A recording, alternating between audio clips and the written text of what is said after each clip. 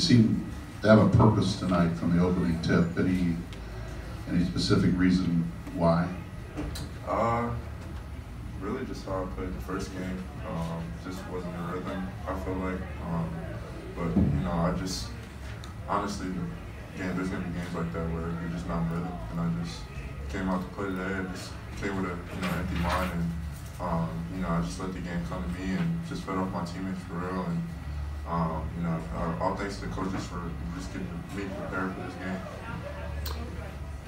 When you went back and watched the first game, did you take anything away from it that you applied tonight? Anything like that? I just look at the negatives, really, just the negatives and the positives from the first game. And I just, I came in and watched film, and I just, did what I was supposed to do today.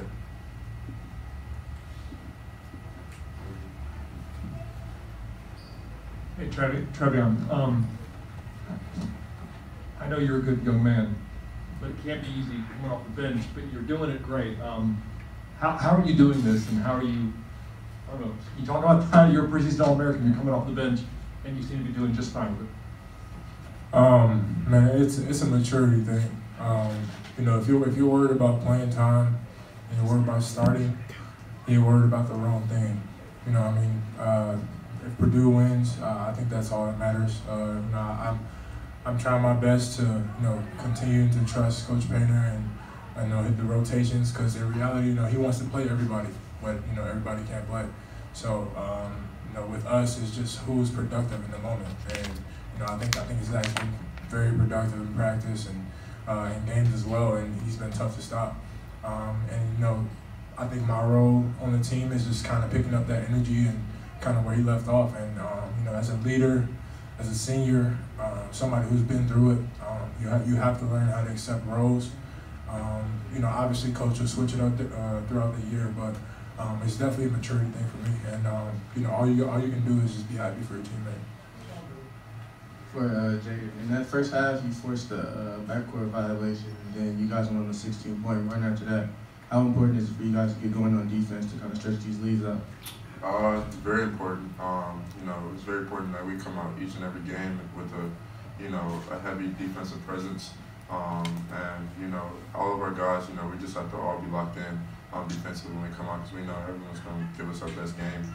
Because obviously we're highly ranked, and they're going to, every team is going to come out to battle. So we just got to keep that in our heads. Hey Zach, it seemed like you had a lot more room to work with to start this game as opposed to the last game.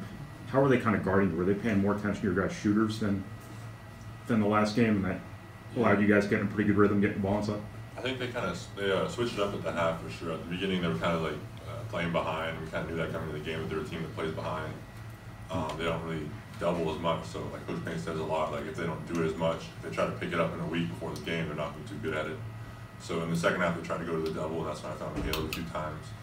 So it was really just kind of going to the game plan and knowing what was going on before the game even started.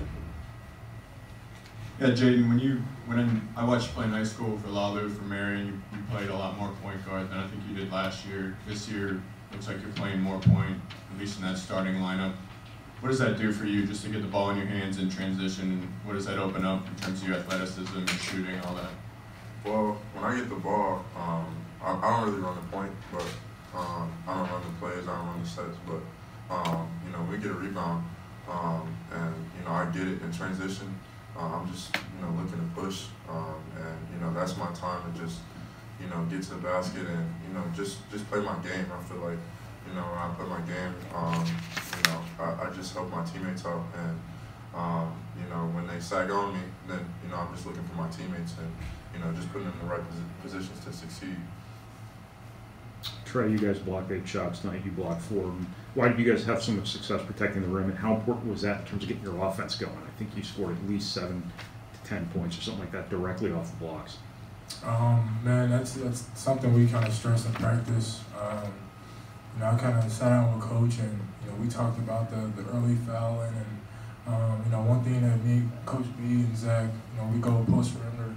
So one thing we work on, timing blocks, going straight up. That's stuff we drill, in practice. So you know, it kind of paid off for me, and like I said, it kind of gave us energy throughout the game. So.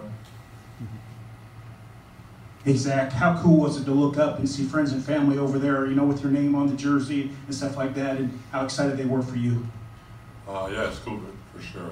They came all the way from Canada. I appreciate that a lot. My dad came, some of my friends' family came. I think I have to tell them to stop wearing red, but other than that, it was cool to see. Hey, for Jaden, just wanted to follow up on the offense and defense thing. Just kind of the edge, the attitude you guys are playing with offensively a little bit. It seems like you're really trying to go after that quick change sort of situation after a turnover, after a block, whatever it might be. Can you just kind of speak to how important that is and how, in particular, that plays to your strengths? Honestly, I think, you know, we got a lot of guys on this team. I want to compare it to the Kentucky team when they had Devin Booker. Who they had? I don't remember. They had a ton of people, but I feel like everyone on this roster can play. And whether or not they're coming off the bench, you know, those players are starters too. You know, they can all play. They can all play, and you know, each and every game we just continue to just feed off each other, and you know, it doesn't matter who starts or who comes off the bench. Everyone can play on this team. So.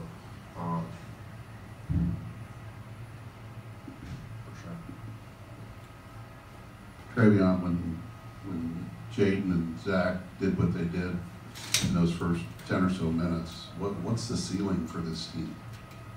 Man, it's unbelievable for the team, and like I said, we feed off each other, man. We feed off each other's energy. You know, there is no ceiling for this team. I think if we just stick together, man, and like I said, continue to stay together, you know, throughout the season, and it's just staying connected on the court. I think we'll be fine. You know, there's no ceiling for us. I think we'll continue to get better. I think it's still early on, and you know, we still have a lot of learning to do, and a lot of stuff to clean up on. But you know, we got to clean up on those things together, and you know, that's how we'll get better. And you know, we'll be a very dominant team going into Big Ten play very soon. Anything else? Thank you, Jack.